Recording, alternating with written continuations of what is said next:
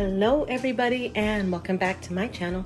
This morning I'm going to make some hot delicious oatmeal. I'm also going to add some diced apple cinnamon to it. Using better wording, let's just say we're going to make some apple cinnamon oatmeal.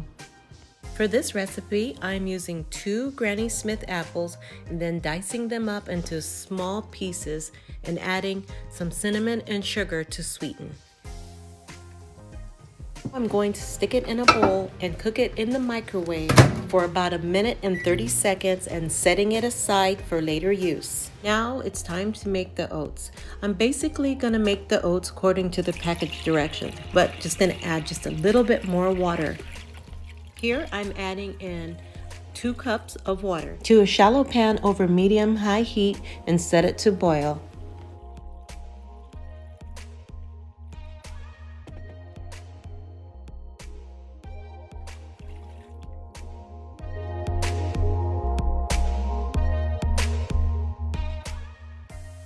Since I'm only going to make a serving for 2, I'm going to add 1 cup of dry Quaker oats to the water now that it has reached its boiling point.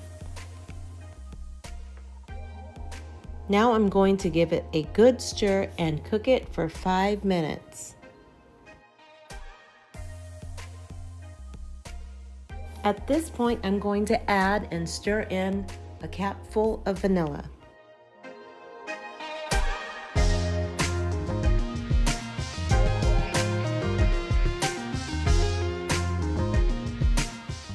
Next, I'm going to sprinkle and stir in some cinnamon to taste.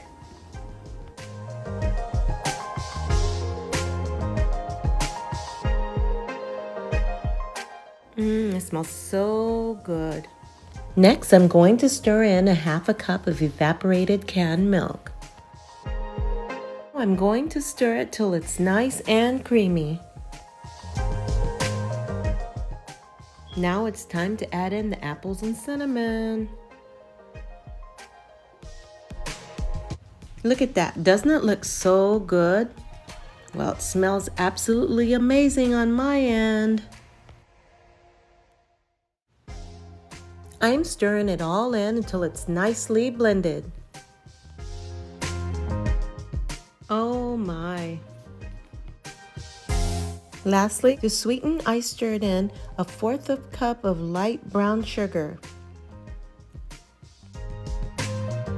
Ooh, now we have our apple cinnamon oatmeal hot and ready to serve.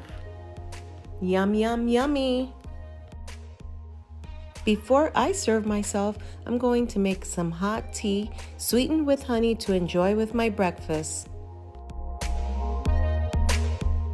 Now the moment we've all waited for.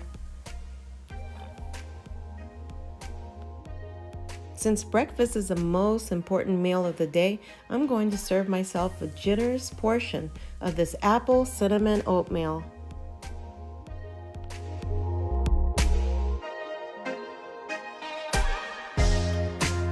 You could add raisins or serve whatever toppings you want to it.